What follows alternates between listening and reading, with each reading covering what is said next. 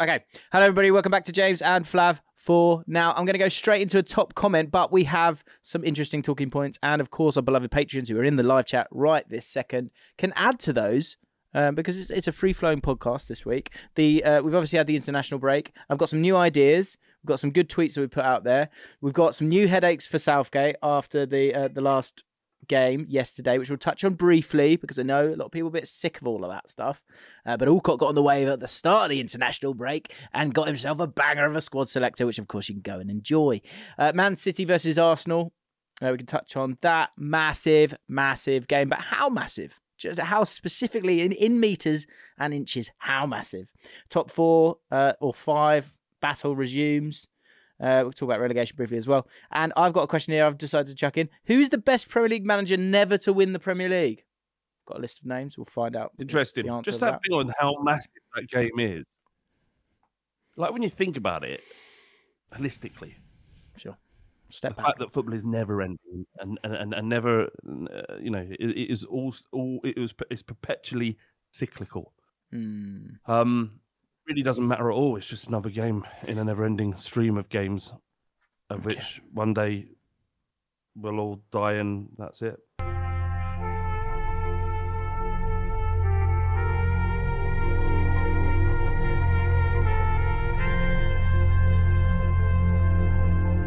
We'll need 15 minutes on it though, Flav, if that's okay. That's stick around for that. Stick around for that. There's a new thing on YouTube, right? You've got there's this new thing, retention bar, where it'll give you a line where the new viewers, someone new to the channel, so someone you right now watching this, going, who are these two guys? They seem like lovely chaps. He's got a lovely bright shacket on there. Maybe they both could have worn a shacket. Truth is, I've just taken my shacket off. And he looks a bit like he looks a bit like a fat Harry Potter. He seems nice enough. I might stick around for a bit with these two. There's that person, you. There's a retention line for you, and then there's a retention line for returning people who've been sort of beaten down by us over the years. And I fear we've lost a few just then. But stick around. Stick around. Can let me rephrase it or move it on then. Did you see that Declan Rice said to John Stones, like, it's a big game Sunday, isn't it? Big game. John Stones, is it? Yeah, who are we playing? Yeah, us. Your lot. Oh, is it? Is it? Yeah. Doing power move, isn't it? Power move, you're listening. Is it a power move? So what does it say to you, Jim? Is it a power move, or is it that the way Manchester City and Guardiola operates, certainly in the messaging they're giving to their players, is it just, this is our system, this is who we play, regardless of who we're against? Or should he, as a footballer, know that they're playing Arsenal in what could decide the title race? I think it honks of a power move for me. Honks of a power move. What it does probably say. Declan Rice then? What it does probably say is, like I used to do this with Brentford before we got usurped by Brentford. We were like, "Oh, is it?" It's like my mates were Brentford fans. They're like, "Oh, QPR Brentford soon." I was like, "Oh, is it?" Tiny little Brentford can give a shit, mate. And I think what it's saying here is that Man City are still the A side, and Arsenal want to be the A side. Obviously, they're just young pups, just giddy, desperate to get out of the kennel into the big wide world of Premier League titles. And John Stones is, just out there, just with his bollocks out, enjoying himself, and has been for 5 years. James, there was that conversation between Declan Rice and Manchester City and Arsenal, and it looked like he might be going to City. Imagine if he'd gone. But he ended up, well, this is my question: would there even be a title race now if Rice was at City? No, I don't think there would. I think they'd be miles off. Do you know what as well? Why the fuck did they let them go then? Yeah, well, because they paid a lot of money for him. Do you think would Declan Rice be in the England? Would his England squad place be under threat if he'd went to Man City and wasn't playing? I mean, you probably have some impact because you needed. No, I mean, no. He saw his quality at West Ham. If he was going to live, and say not playing, you're talking about he'd only played 10 games this season, then you might have to look at how fresh he's going to be, or ready rather. He's going to be. I'd love to have some. I wonder if there's any examples people can think of whilst we're chatting here of players that were playing for England, starting for England, comfortable for England. Everything was fine. Everything was rosy. They made a move, and then they weren't really getting in the team. I've got a name now actually, Calvin Phillips. Well, yeah. So yeah, Calvin Phillips. I think Calvin Phillips wasn't. I wouldn't say he was comfortable. People were saying you can kind of do better than him, although he did very well in the Euros. Raheem Sterling is kind of one, but there's maybe other circumstances in that where you've got a lot of good players in those positions. I did a podcast with Neve Stumpeg yesterday, and we were ranking every England player with over 10 starts under Southgate, and Sterling. I quickly watched the every goal from every England tournament under Southgate, and what it made me really worried. It made me quite concerned about having enough players in the box to score the ugly little tap-in goals, because Raheem Sterling scored a lot of those goals, and Raheem Sterling is the same person, and he's still in the peak of his career, but he's gone into a shitstorm that is Chelsea, and now the guy who's played more games under Southgate than any other player, he's has been completely frozen out. So it's a funny one. If Andy Carroll was Andy Carroll ever really starting for England? I'm not sure that happened. Don't know how many. Wasn't there an agreement, a decision that Southgate made? I remember when Sterling came back into form, because when he first moved to Chelsea, or certainly when I think maybe Potter came in, or maybe it had been the beginning of Pochettino's reign, he had a purple patch. He was one of the outliers of form, and people were talking about he should be brought back into the England squad. And Southgate goes, I'm paraphrasing, but he says, we've made our decision. This isn't. Do you remember this conversation? I don't remember that. I remember him doing well, and I remember it feeling unfair that he wasn't in the squad. And I always thought he was going to come back. Southgate. Yeah, this question was posed to Southgate, and it was all the impression you got was, that's done. That bit's done. Right. Like what we're building, that there's no place for Sterling. That's what it felt like. That's interesting. And if there was an agreement that maybe it is at the end of his time at England, then maybe he shouldn't be brought back. Is there any world where Ben White should ever be brought back to England? He ain't loyal. When you get the call up, you get the call up. And you do as you're told, don't you? You do as you're honestly, between us, Jim, just between me and you, no one else, don't let anyone else hear this, right? But there would be a little bit of me. You know what I like? I like being at home. Sometimes get opportunities say, do you want to go and do this in another country? And I'm like, nah, I'll shoot myself in the face. Mate, do you know what's interesting? It's a really good point, right? So I love international breaks, which I tell you about all the time, because I can switch off. You can switch off a bit, right? But if I got called up for England YouTube, I'd be like, oh, fuck off. I just want a break. Would you? Yeah, I'd be like, I might go and do it if it's this prestigious honour. But also, I think if you're going and you're like, well, hang on, I'm not really going to start here, am I? I'm just going to sit here and train. When exactly. I could be in Dubai getting my eyebrows threaded. Am I getting paid for this? I think. I've got to give it to charity, and I've got to be away from my wife and kids for 2 weeks. That's it. Imagine, what's Ben White on? At least $100,000 a week, right? Imagine. Yeah, easy. Right? It was just a new deal, wasn't he? So to then go and waste this break that's been given to you to not play and not be paid because they give their money to the charity, which I think is lovely. I kind of get it as things change and wiggle about. It's like, especially if he's not feeling it. But I would love to see it. Do you know what? From the games that we saw, I think there is a space there for him to just play as a centre back with John Stones. That would be lovely to see. He hasn't played any centre back football. No, I know he hasn't, but I don't think that means he can't do it. So out of Colwill, Gay, Ben White, who's played as a right back for 2 years, is better options than both of those. What about Branthwaite? Branthwaite's coming. I think it's a bit early for Branthwaite personally. I think in that position, I like a bit more. I like a touch more age. How old is he? He's young. He's young enough. He's on his way. He's on his way. He's old enough. He's good. He's young enough. He's good enough. He's old enough. Look, if you're old enough, you're good enough. I've always said that. That's a joke. It's from Mike Bassett. Let's call that as a Samism, which actually we should touch on that. Bit of a niche joke again for the new viewers. Don't leave. Samisms have been a very big thing for a long time, but we, on our mailbag this week, made the exact decision that we are calling it a day with Samisms. We've done the joke. We understand it. And we will all think of each other and go, whenever a Samism arrives, but it's playing on our minds, it's playing on our hearts, and it's playing on our mouths, and we need to just sort of step back from that now. I'll be sick of him for about 2 years, to be honest. Yeah, see that, but he's a consummate pro, so he just sort of gets on and just go, good. That's it. I noticed that, didn't I, in the mailbag? If Flav does a short good, it's like bothered, not bothered. Move on. Good. Jimbo. Yeah. Like, I want to talk about this international break because that result against Brazil, as you said in the mailbag, become a patron if you want to hear that. If you want to, you said in the mailbag, it doesn't. The Brazil result doesn't really matter, right? And you're right. It's experimental. That isn't nowhere near going to be the side that plays. Give players an opportunity. Belgium game, exactly the same thing. It doesn't matter. And my point is, Jim, is if it doesn't matter, and I genuinely with you here, mate, I believe that it doesn't matter, then why do it?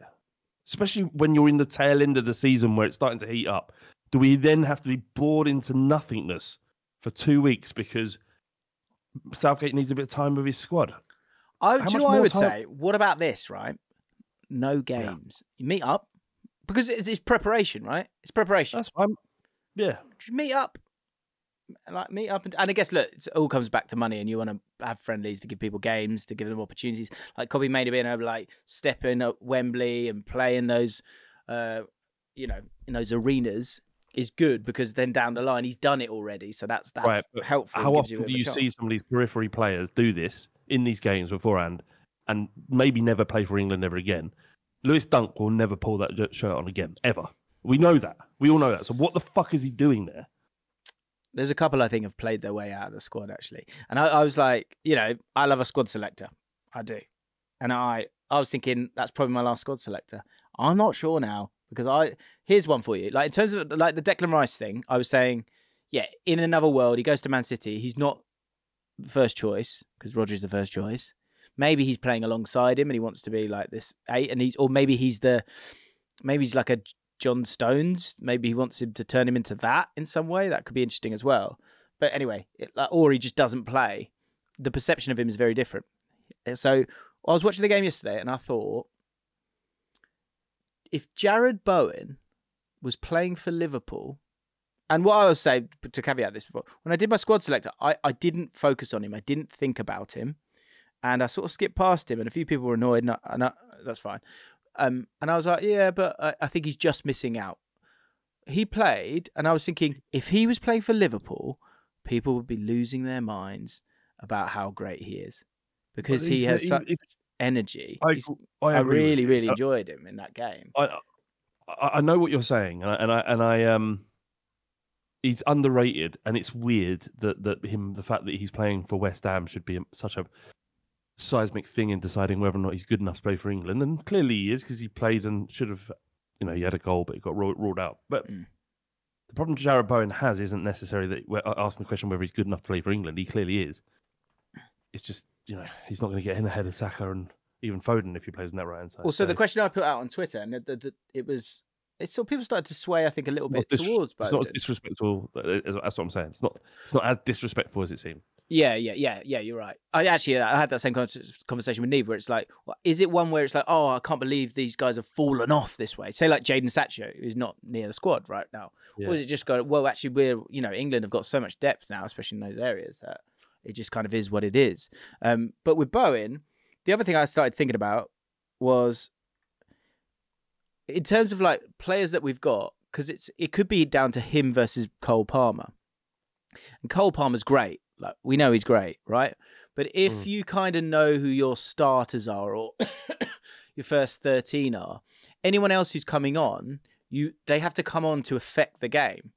And so in terms of affecting the game, there's a coolness about Cole Palmer, but if you're playing against a low block, that might be of use. But what I really liked about Jarrod Bowen is his energy. He sort of scurries and he changes the tempo of the moment of whatever passage of play it is in a game that can be quite slow, and like the Brazil game in particular was very, very slow. And so with that in mind, is those players that are not going to start but are going to come on, do you want a player who, I also think Jarrod Bowen would be like, I'm buzzing to be here, let me affect the game. And that's why he was so good yesterday, I think. Whereas I wonder, and I'm projecting a little bit here, but you wonder, would he be a better sub to bring on than a Cole Palmer who's like, I should be start. He might have an attitude where he's like, because he's class and he's used to being the main guy, going, I should be starting here, and he's a little bit pissed off. Do you know what I mean? All those things actually are quite important. But yeah, it's a great question. It's a great question, and I think to answer that, if it's just as simple as that, and you can remove even the Cole Palmer attitude things. We don't know. And yeah, and that's just because he's languid. But he's nonchalant and he's sort of calm in his style, which again is a superpower. But it's different. 100% understand why you brought it up. I really do. But just in terms of how they play football, if you're playing against a low block against Denmark, for example, and they want to sit back and force you to unpick them, then Cole Palmer could work. But there are instances, and would Cole Palmer do more than or do something different than Foden? Or Maddison. Not. Yeah, exactly. Or Maddison, yeah. But Bowen, if we were chasing, we were one behind, or even ahead and looking to hit him on the counter, Bowen offers something that perhaps none of the others do. Yeah. So I wouldn't hate it at all if Bowen was a part of the squad. Yeah. Who would I want in sign of Spurs? I'd rather have Cole Palmer over Bowen. But in terms of tournament football, Bowen's useful. I think more and more there needs to be a better acceptance of profiles, and especially when you're building a squad, what you want is different profiles. So the other thing that came from yesterday for me was, if you've got, say you took Cole Palmer, say in this squad you've got Rashford who can play on the left and the right, Foden who can play on the left and the right, Grealish who can play on the left and the right, Maddison who can play on the left, Bellingham who can play on the left, Watkins who can play on the left, Saka can play on the left and the right. Why is there this thing that it's going to be Kane and one more? When actually, if you're going for a game, there might be one where you need a profile where you need Watkins, or there might be a profile where you're getting to penalties now and you want Tony on, or you want a bigger guy on as well. So that's the other thing. It's like we all just go, well, it will be two strikers because you can't have three. But of course you can have three. If you've got other guys who can play in different positions. So I wonder if Southgate might take both. How do you anticipate England setting up in the Euros? I really think this international break has made me question a lot of stuff. It's more like there's one or two where I'm like, I think Conor Gallagher has just played himself out. I think he's out. Okay. I think Kobbie Mainoo is in. In terms of system, what is he doing? I think that the midfield looked really, really good, and I went for, people won't know this, but I was with Christian Hurley today. We went for breakfast, and we're chatting about football and chatting about midfield and how it's changed since we were playing proper. And I was saying I remember when Giggs started playing centre midfield, and I remember thinking, oh, that's horrible. I'd hate to play in midfield against you, because the midfield that I know, and this is something I think we all have to get past and actually be excited about. And I'll get to England, it's going there, is that, so when I played and when a lot of people played, it's your centre midfielders are three-touch players and they don't dribble with the ball, they get it, they move it. And then when Giggs played in midfield, he's a dribbler, right? But he's not got the same amount of pace, but he's still got that great understanding to beat a player. So he was getting in the ball and dribbling it. And so for me, the idea of centre midfielder, for me to have to deal with him dribbling at me, but also where he's passing, that's a lot to deal with, right? Yeah, what was so great about the Brazil game what was so great about the Belgium game was that midfield of Mainoo, Rice and Bellingham, in an old way of thinking, Declan Rice sits there and he plays three-touch. In an old way of thinking, Kobbie Mainoo kind of stays out the way and spots things. And in an old way of thinking, Bellingham is an attacking midfielder. But they could all play six. They could all play eight. They could all drive with the ball. They could all play a crossfield pass. They could all play a short pass as well. And the mix of those two things, when you then add Foden in there as well, that fluency of being the ability to dribble past players, which Kobbie Mainoo did for the first goal, and Bellingham could do, and all these guys can do, alongside the other side of it, felt glaring to me. And we looked so much better in terms of playing the ball forwards. And so I think sometimes you have to go with that and go, this Mainoo lad is the bollocks. and he has to play ahead of Henderson and Conor Gallagher. Conor Gallagher was woeful, and he made Rice look worse. That's a big thing as well. There's no chance that Foden can play midfield. I think it's like a box. So you kind of he's attacking midfield, like, and he comes and helps out. Because that was the other thing. So what the rant we were kind of going on between us was that sometimes people talk about football and they're not thinking about the sort of little things that you think about in football. So by that I mean at a lower level, when someone throws the ball to someone, you just run at them. Because you'll get a tackle because you know their touch is shit. And they know that, so they just whack it, right? Whereas at a higher level, you know that guy's going to have a good touch. So if I just run at you, you're just going to play it back to the guy with a throw, and then he's going to play it back to someone else. So you instead of running into them, you wait. And then the next layer above that is that, okay, they know they're getting the ball, but they know that you're not jumping in. So like, there's layers to that.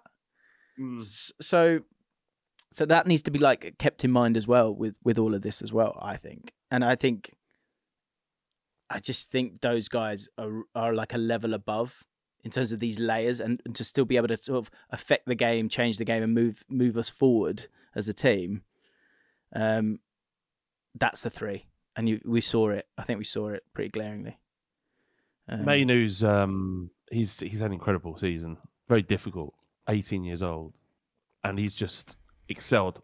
He looks like even in the struggling Man United side, he looks like an outlier in terms of someone who understands what his role is and what he needs to do in order to give Manchester United the best chance of winning the game. And even when like experienced players around him, like Rashford is failing and Bruno might be failing, this kid just shows such a level of maturity that belies his age.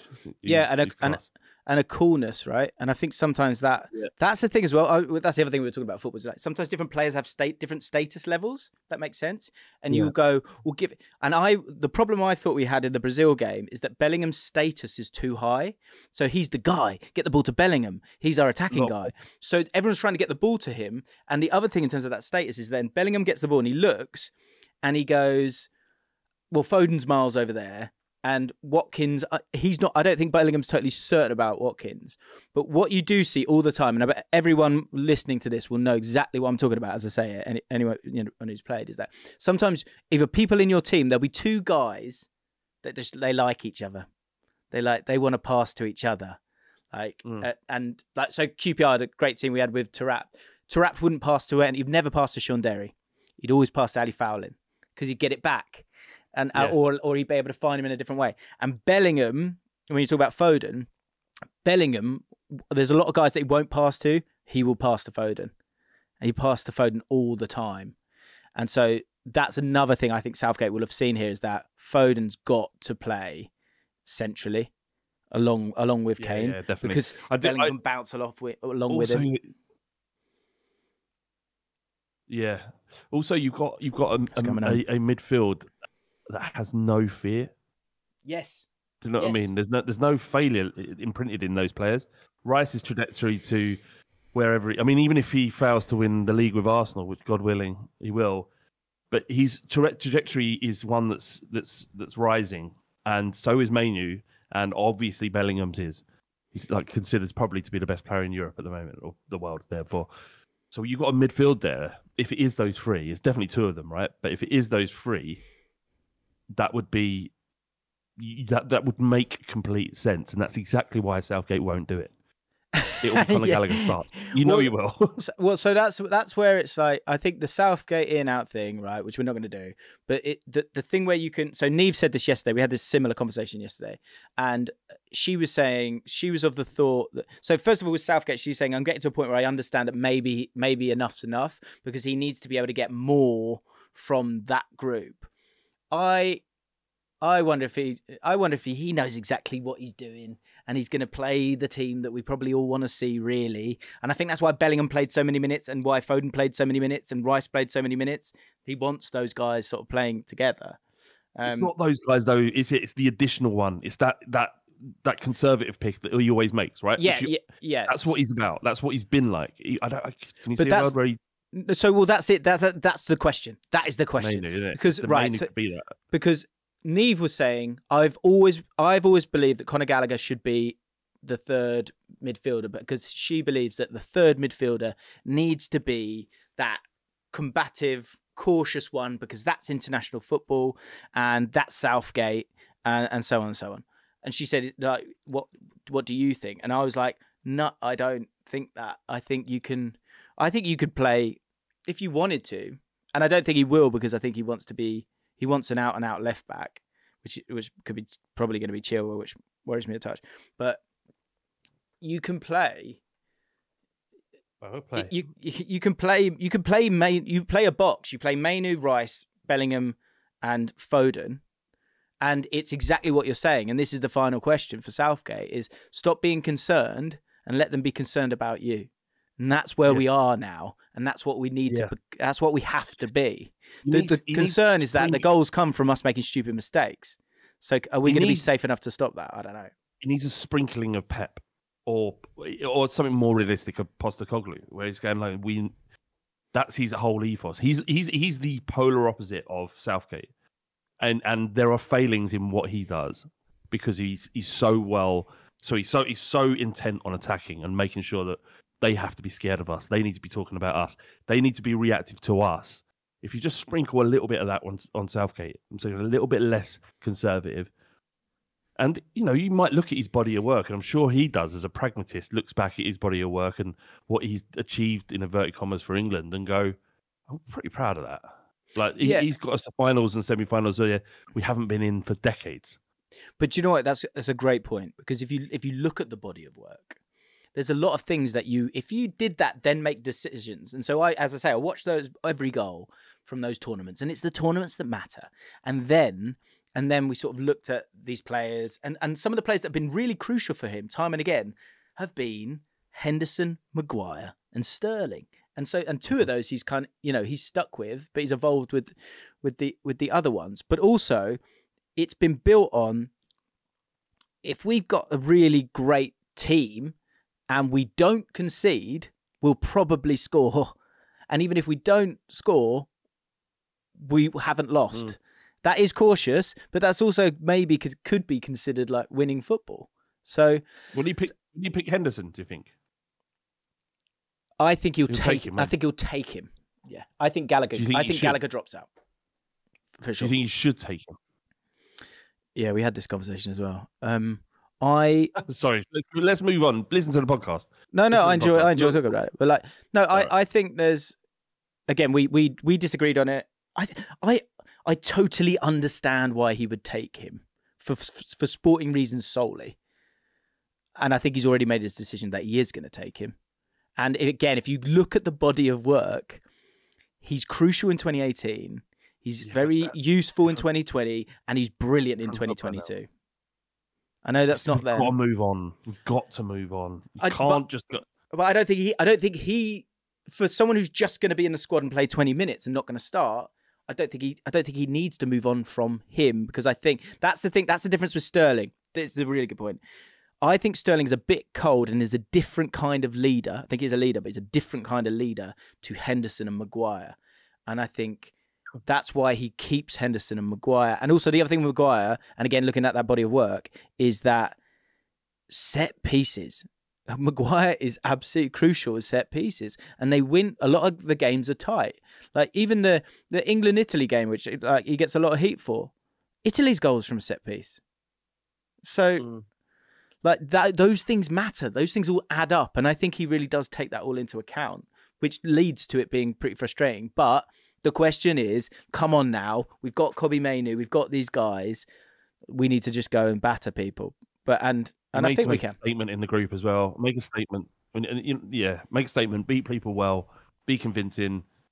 And then from a knockout perspective, if you get 3 wins in a group stage or 2 wins, 2 good wins and a draw, you're buzzing. You're buzzing going into the knockouts. So that's what needs to be happening. You slap up just the on first Henderson. He's not gone down. He's not gone down very well in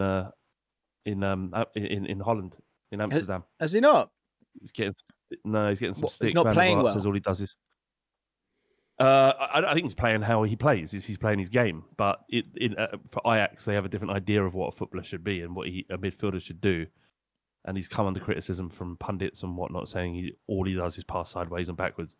Oh, really? I saw the interview.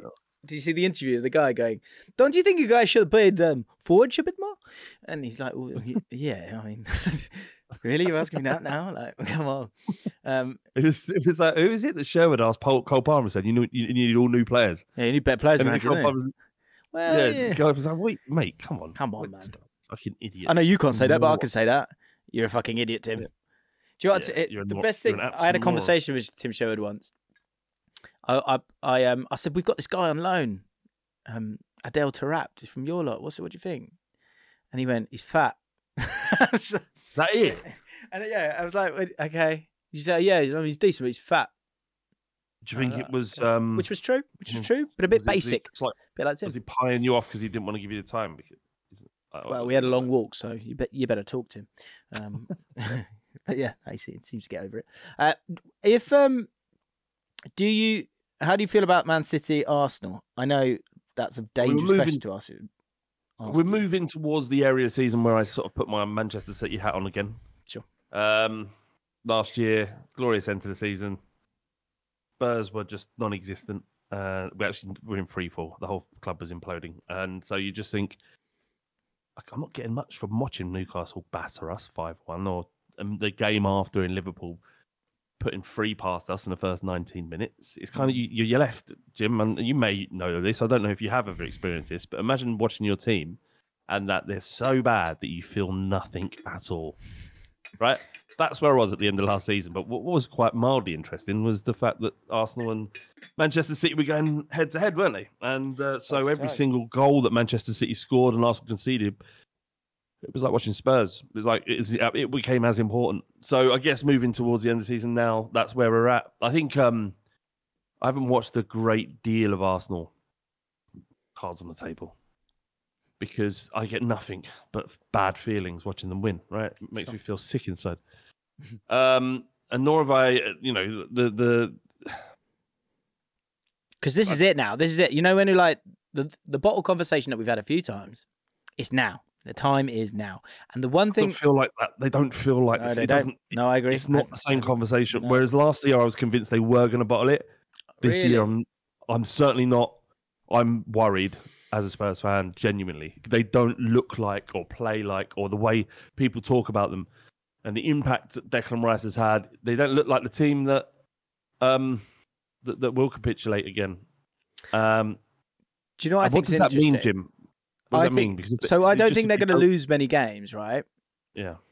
And I think it is different. I do think it's different. I agree with you. What I was wrong about, because I'm always of the idea that like one game doesn't really matter that much.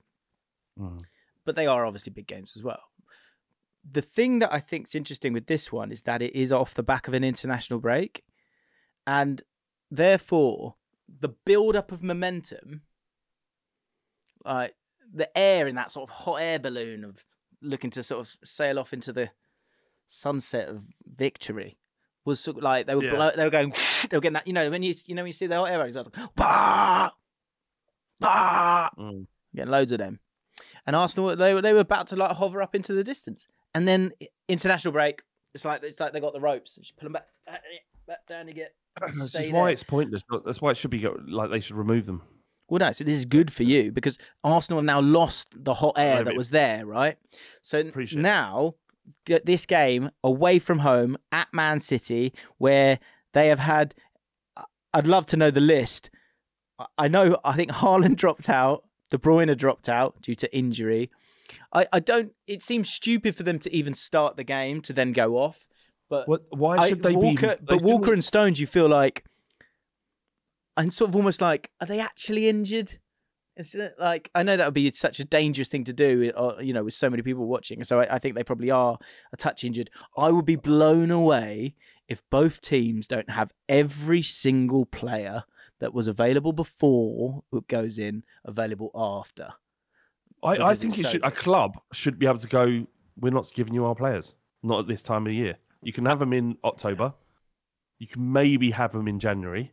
But at this point, we're not releasing our players for international duty for 2 friendlies. I'm sorry, there's just too much at stake.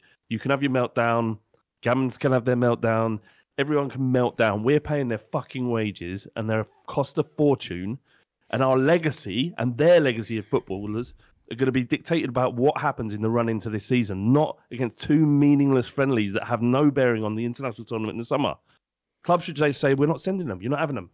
But where does that stop? You do that with 1 or 2 players, then everyone, say someone like Watkins. Ollie Watkins is more important than any of those players for his club.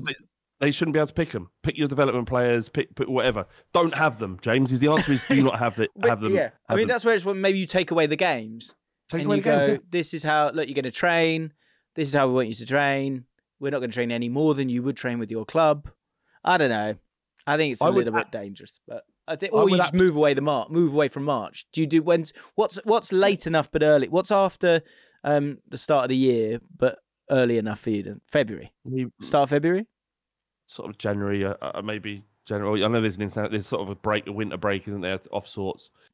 Yeah, where do you want your break? I mean, honestly, what I want is absolutely no international breaks at all during the season. Go into the summer, shorten the season down, have it end by early May. So you played all your games in a short amount of time. Then you give him the FA can arrange as many fucking friendlies as they want then, and then you give him a 6-week period of which he needs to train his team and get his team ready. There is no. Can anyone remember, or can Southgate take anything away from the friendlies that were played or the qualifiers that were played in fucking September? But what he could do, this is what I'm saying, is like take away qualifiers as well. All the best teams just play in every tournament. And then some of the little teams should qualify if they have to, if we have to have them in there. He doesn't mean that. I kind of mean it. Like, what's the point in Georgia being there? What's the point? They're just going to get battered. We've lost him. Sorry. We've lost him. Shame. It's a dream, isn't it? It's a dream, but fuck, what's the point? But yeah, I think for like the loss of momentum there. But I think as in terms of the consumer, in terms of a bit of variance and actually a break from the Premier League, to not have non-stop Premier League for that whole period, I think is actually good for us all, because we're all like, it's back or whatever. Fair enough. But that game, coming back to the game, I think Man City, Arsenal now, for Arsenal, I think more so because of that element of momentum. I've been watching a lot of things recently, and these sort of ex-players do talk about momentum a lot, because if Arsenal win that game, it's on. And I think even if they don't lose it, it's on. But if they lose it, there will be that naturally, like there'll be that feeling of, oh no. Will they lose it, Jim? I would expect Man City to win it. I don't think Arsenal are going to lose. Genuinely, I think they both walk away. How much quite happy? Yeah, absolutely. They'd be doing backflips, you'd imagine. But but how much of that, Jim, is reality? Given that you've watched a lot of both teams, or how much of it is my fear just playing into it? That I don't want it to happen so much that I think it might do. Do you know what I mean? Yeah, sure. I think it's so close between the two of them. I do, because I think Arsenal are like as good as anyone at stopping someone else playing the way they want to, but are they better than everyone else in terms of breaking them down and getting the goals themselves? Like they've been slapping teams, but they've been slapping teams in turmoil over this calendar year. So this is different. But that they have the set piece thing is a great thing for them, because that's that way of finding goals, and then you kind of have that shutout. It comes back to Southgate a little bit in the sense that, like, in those tight games, it will probably come down to something like that. I think they're in a really good place. I do think they're in a really good place. I think it's a shame that they've lost that momentum. If they'd gone straight into that game, then I think it would have felt a lot different. And I think that then you can kind of going into Man City's back garden, you're thinking they should have the season pros to get it done. But there could be a changing of the guard here a little bit. I wondered about that. I got put in my place a little bit by someone who educated me on the fact that De Bruyne apparently is struggling with an injury again, or was, and therefore he wasn't in in internationals, was he? So that kind of adds to that. But I felt like in the Liverpool game, he looked leggy, like he didn't have it, if that makes sense.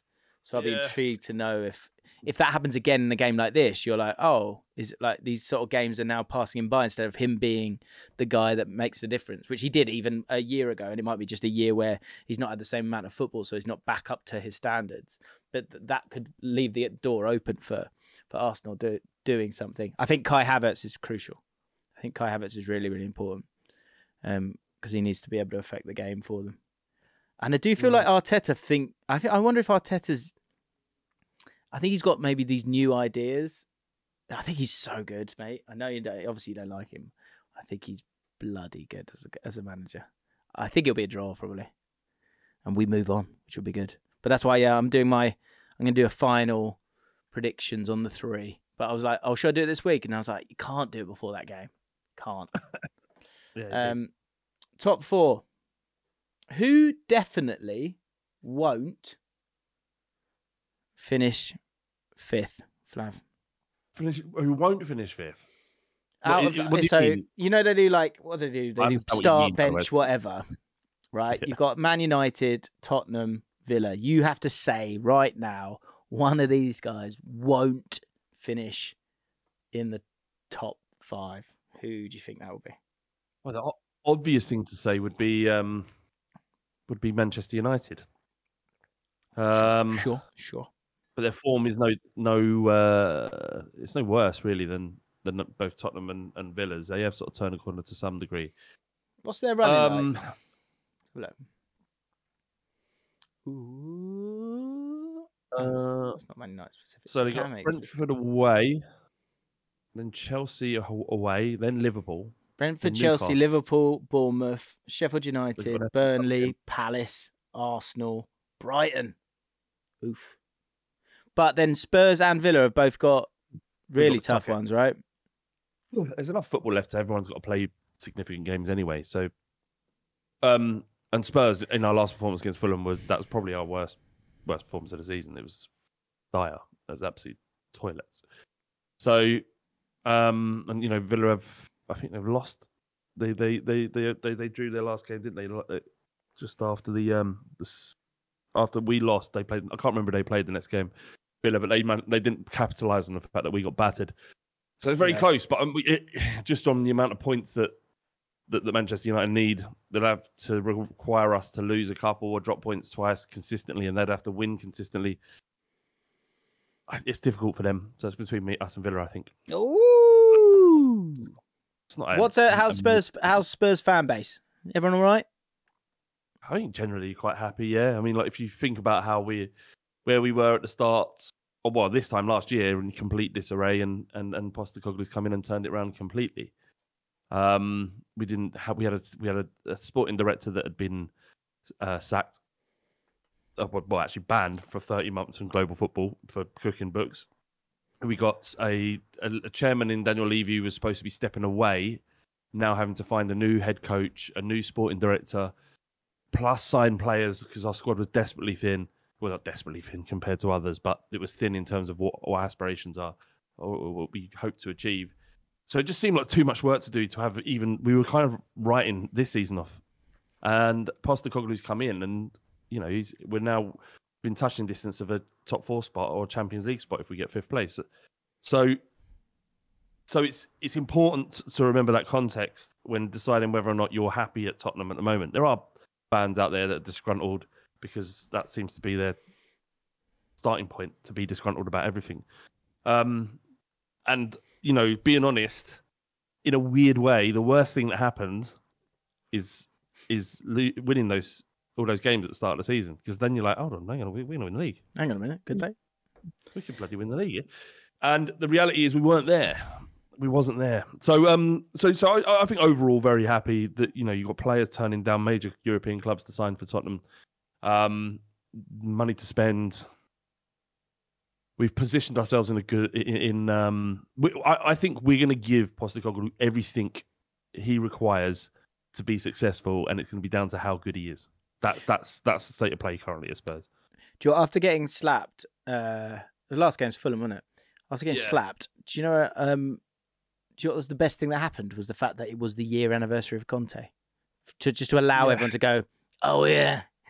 Yeah, sorry. It was horrific a year ago. So let's just chill. Yeah.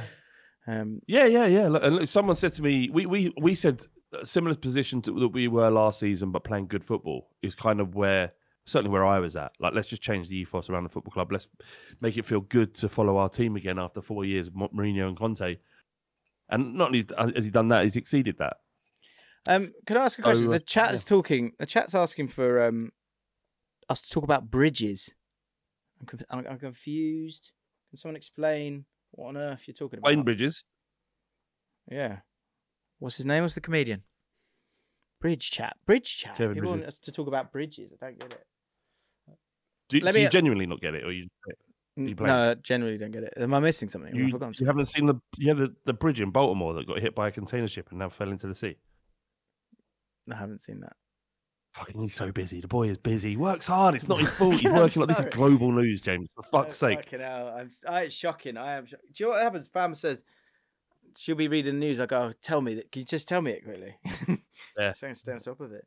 Is everyone better all right? You're better off. 6 dead. Why do people want us to talk about that though? I don't really know why they want us to talk about that. There's conspiracy theories now, and they're coming out that it was hacked and it was actually a Russian thing, and they hacked the boat to crash it into Baltimore for some reason. Of all the How am I getting in trouble? I mean, it's mental. It's mental that you haven't even heard of it, Jim. I don't know what you've been doing because it's all that's been talked about on the news. When? How long? I'd say for 72 hours, 3 days. That's bad. That is bad. But love football. But James, if you're, I know this is the thing is I envy you because I'd rather be in that situation. Yeah. But you're just busy, mate. You've got lots to do. You're fucking busy. Do you know what? I mean, I thought I knew my audience, but they want me to talk about something where people have lost their lives. I don't really understand. I thought this was supposed to be a bit of a. How am I supposed to link back to fucking football chat now? Six sick individuals. Top comments. Okay. I mean, I can read the article now if you want me to. No, I don't know what I'm supposed to. What am I going to offer? That's what I was saying. I don't think there's much insight for me. I know very little on bridges or Baltimore. James, let me explain it to you in like 10 seconds, and you have to have some sort of response, right? Okay. So what happened was there's a massive container ship, right, going through a busy shipping lane in Baltimore, right? Baltimore's a hub for vehicles, right, bringing vehicles in and out. Apparently, this ship in the middle of the night crashed into this bridge and all of it fell in the water. Right. There were 6 construction men fixing potholes on the bridge. They're all dead. Give us your response. That's really sad. I'm really sorry. Let's move on. Let's move on. Shouldn't be happening. Shouldn't be happening this day and age. Football. Right, this was top comment last week. Gear change, everyone. Gear change. Prince Twinkle Jeff says, and this was the top comment, 197 likes, 10 replies, and actually there were good ones as well. Picking a football club was the worst decision I've ever made. It instantly made me massively rattleable, which is the word we coined a couple of weeks ago, for the rest of my life. James Williams replied, agreed. I can't believe how open we all are about the team we support. I thought that's interesting. You know, like there should be a rule that like you shouldn't say who you vote for. Some people say that. Like you shouldn't say who you vote for. Should there be something similar in terms of who you support? Should you not let people know? Secret. Yeah. I mean, it should be rude to ask who you support, and I do it often. Who do you support then, mate? Yeah. And then so often they'll go Man United. Oh, well, at least it's not Arsenal. That's all I'd say. That's what you're after. But yeah, typically no. But what's your top 6 scene? It would be like openly shouting out your biggest weakness to a room full of bullies. And then to even wear a T-shirt dedicated to your greatest insecurity for all to see. It's a funny thing we enjoy, isn't it? Palmer Man said, I was speaking with one of my friends the other week, and she said, why do you care about football so much when it doesn't actually matter? The best answer I came up with was, I don't know why. Dildo Baggins replied saying, out of all the unimportant things, football is the most important. And James G said, it has the most. Sorry, go on. It just has the most impact, yeah. For something that means very little in the grand scheme of things, it means everything. it's a big business. And James G said, it makes a little more sense to get defensive if the team is your hometown. But when you're some lad from Essex who supports Liverpool, which has literally no English players in it, why care? They don't even have the remotest connection. Now, and do you know what? I can hear people going, Liverpool fans going, no, Harvey Elliott and the other English players. Trent. Someone did that. Okay. So just cleared that one up. Don't worry. So, yeah, it is a weird one. Is it that, would you say, picking a football club? Some of us don't get to choose. Some of us don't get to choose. Yeah, I didn't get to choose. I lucked out massively. My dad could have supported anybody. Yeah. I've seen more trophy wins than you, though. Go on, Jim. Should we move on? The Bulgari, he said last week the last video I did was probably the most disrespectful video I've ever seen. Oh, God, what now? But I just thought was the only reason I popped that in there was what was disrespectful? We did a combined 11, didn't we? Was the sort of first of all just to remind me to say get a fucking life, and secondly to say honestly don't worry about it, and thirdly the word disrespect in football. It's quite interesting, isn't it? There's a lot of like you do sometimes listen to a sort of you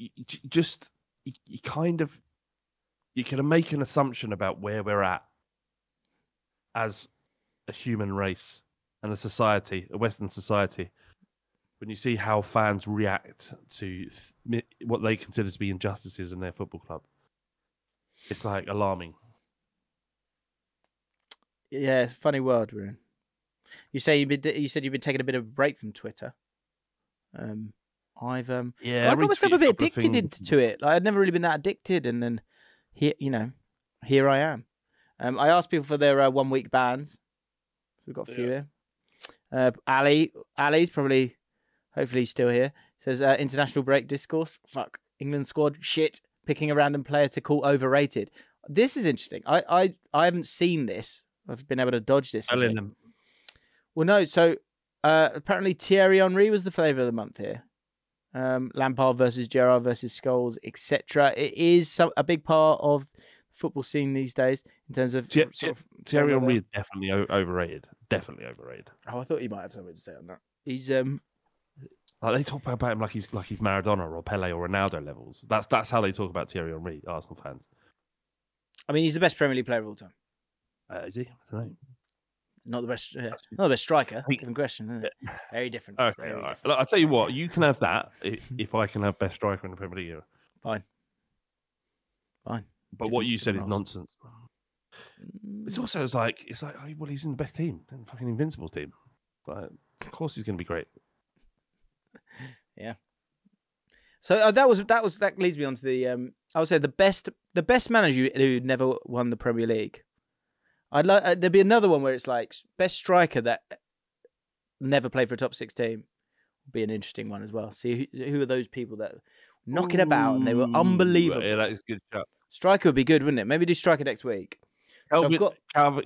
No, hang on. What's his name? Calvin Lewin. Huh? Calvin Lewin. No, Kevin Phillips. Kevin Phillips. I did think Kevin Phillips briefly. I did think him. Yeah. I think because who never got the step up.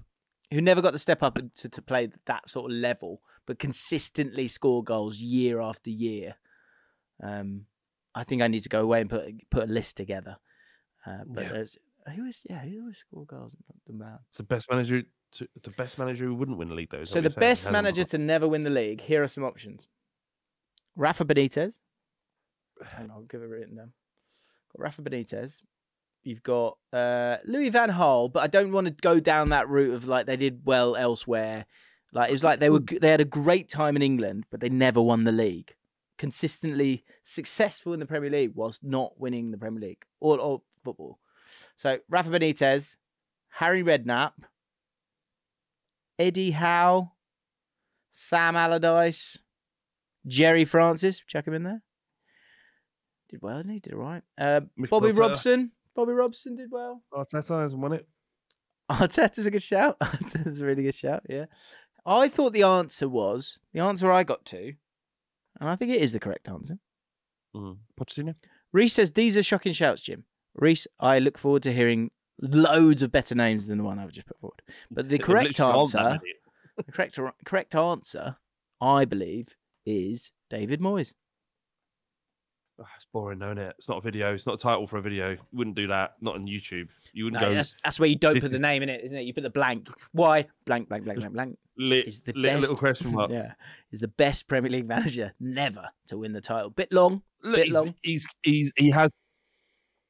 In order to be a good Premier League manager, you need to be consistently employed, and there's no greater than him in that respect. That's a good point. Unai Emery, people saying he's only had one good year, hasn't he? Only had one good year. I think Emery's not the worst shout. Not the worst shout.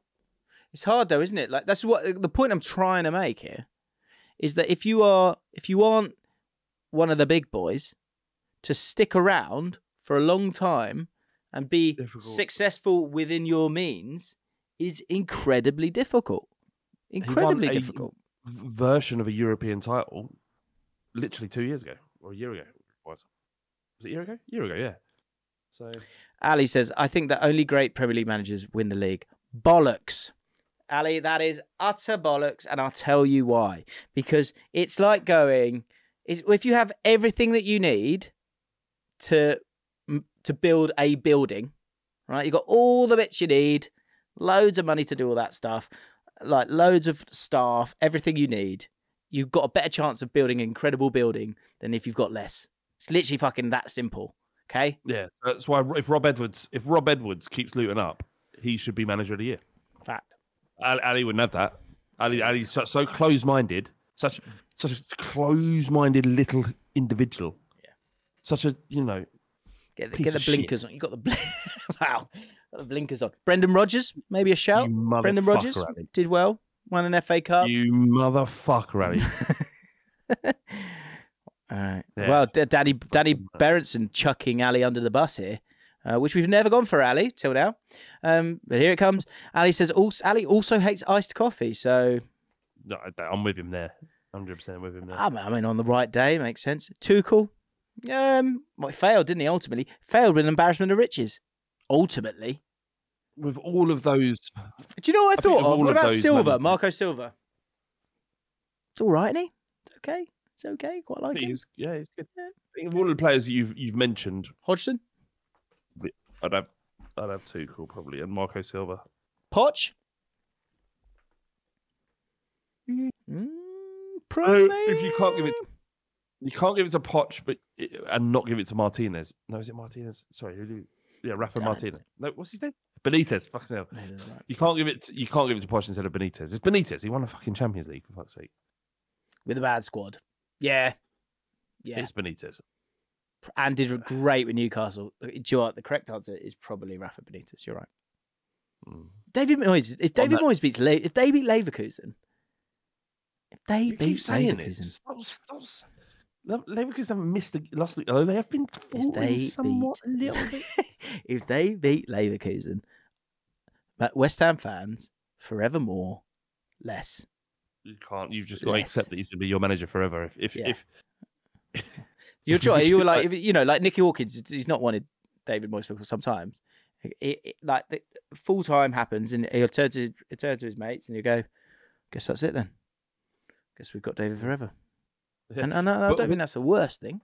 But the bloke, there's a bloke who rang up TalkSport, and they had all their fucking old school TalkSport pundits like fucking Alan Brazil and Andy Townsend and Pasquarino. See, what West Ham fans have got to be more accepting is that David Moyes is a good manager. They're not going to get better than David Moyes anytime soon. So they just accept it. And a West Ham fan ran up and went, mate, you can say all that. You'd have to go and watch it every single week. Go there, pay an absolute fortune in a stadium that isn't Upton Park to be bored out of your mind. Because every now and then we'll get a big result against a good team by playing defensive counter-attacking football. We just want to be entertained. And as a man who experienced that football for years, where you'd put Tottenham on and you'd have your phone in your hand like that, because that was more interesting than waiting for us to get the ball back. So I'm with the West Ham fans. Fuck them. Okay. Let's run through some I've literally got my kids are going to be out of school in like 4 minutes. Well, we'll leave it there then. If you do want to see some of these 1 week bands, they're brilliant. They're here. Enjoy. There they are. Do a couple while I'm packing up. Okay. Yeah, good chat. I'll do it myself.